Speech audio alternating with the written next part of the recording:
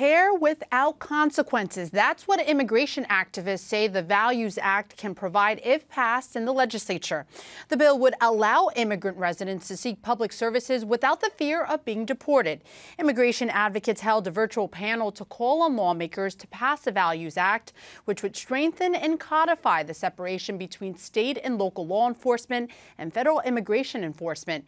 Melissa Rose Cooper has more on the bill that advocates say would decrease the chances of routine interactions, leading to life-altering consequences and prevent more New Jerseyans from living their lives in fear.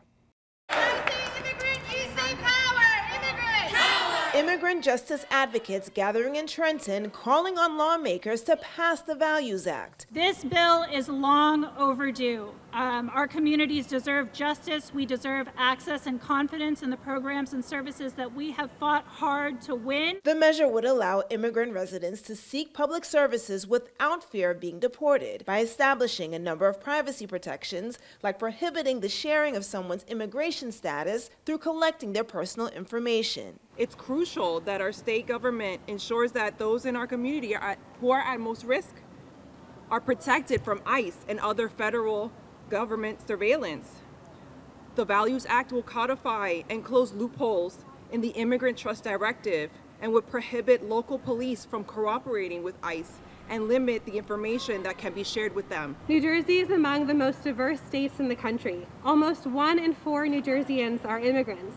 And yet, despite this rich diversity, far too many immigrants in New Jersey and their families live in fear that a visit to the emergency room, a routine interaction with law enforcement, or even a school drop-off will result in separation from their loved ones and deportation. Fears advocates say are experienced too often across New Jersey's immigrant communities. One of Faith in New Jersey's leaders a couple years ago was coming home from dropping their child off at daycare when they were surrounded by ICE outside of their home, dragged from their car in front of their wife, and sent to a detention center.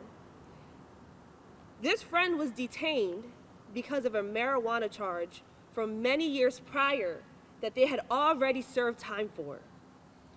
When is New Jersey going to start passing laws and legislation that treat people as human beings and not just numbers to fill up detention centers, prisons, and juvenile correctional facilities? Every single person, no matter where you were born, no matter what language you speak, no matter how or if you pray, no matter your zip code, every single person has inherent worth and dignity. The bill is currently assigned to the Senate Judiciary and Assembly Law and Public Safety Committees, which met Thursday, but the Values Act was not on their agenda. Over the course of the last 12 months, a slate of bad bills masquerading under the guise of public safety has come before this legislature.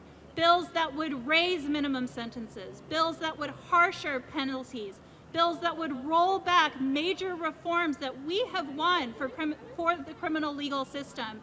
And yet the Values Act, which would codify existing protections that we already have, the Values Act, which would expand those protections and make them permanent, has not been heard. Senate President Nicholas Qatari declined to comment on when the legislature would discuss the Values Act.